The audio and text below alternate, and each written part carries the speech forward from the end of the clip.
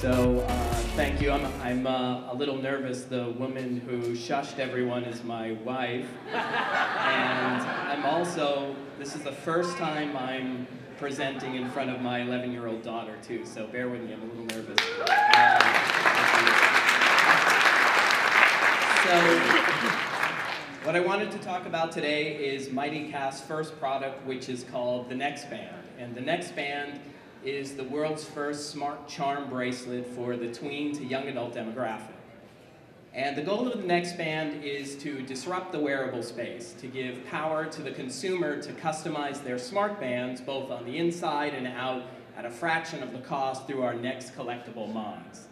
So what are some of the things you can do with these collectible mods? You can customize all of your notifications. So we work with all social networks, you can customize telephone calls, calendar events, reminders, anything in any color. You can move mods around in any combination you like. But you can also wear like a gaming console on your wrist, where each individual mod can act as a different weapon or character or a different power-up. What we're trying to do too is go back to the days of collecting hockey cards and getting kids and young adults to interact with each other in the real world too. So we can swap and exchange mods. And every single mod that we have on our platform can be tracked. So we can know, for example, if I give you a mod, you know that it's been to 5 different countries, traveled 6,000 miles, or been on 15 different wrists. We can also detect proximity, so if you have a whitelist of your own friends, and in this room, for example, if you wanted to matchmake with someone that you were looking for, as you get closer to that person, your mods can start to flicker faster the closer you get to them. We can also work with fixed infrastructure as well. And always protecting against obsolescence, because one of the key differentiators of what we're able to do is we can put hardware inside the mod. So, for example, instead of spending $150 or $180 on a Nike Fuel Band, you can simply buy a NEX Band accelerator mod and add motion to your experience and have fitness applications or motion kind of gaming applications as well. We can do all of this all at the same time, all on one wrist and in multiple different styles for people to choose from on the outside. Our business model is a typical razor blade business model with mods that have natural virality built in them and they're inherently collectible. We don't need to make any money on the bands themselves, so that's how we're able to try and disrupt the wearable space, because all of the margins are in the mods themselves, and we approach near virtual good-like margins on the mods.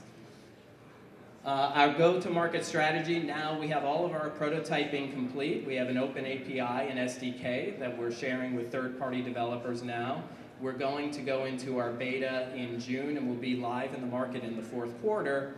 And we're going to the market on our own, but we're also going with 3 different strategies as well, through partnerships, AAA licenses, and our own proprietary IP.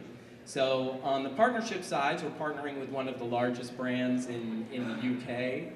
On the licensing side, we already have signed term sheets with a platinum recording artist and a major motion picture that's going to be coming out toward the end of the year that we're looking forward to announcing pretty soon too.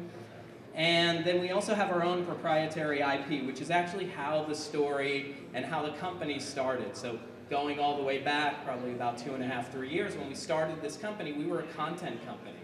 And the content that we created featured a magical charm bracelet. And it was this magical charm bracelet that let people in the story world communicate with each other, find each other, unlock secret magical powers. And we did a lot of focus testing, and we kept doing group after group after group. And everyone in that group kept saying, we want that real charm bracelet. So I'd love to take credit for the idea, but it was really the focus group that gave it to us.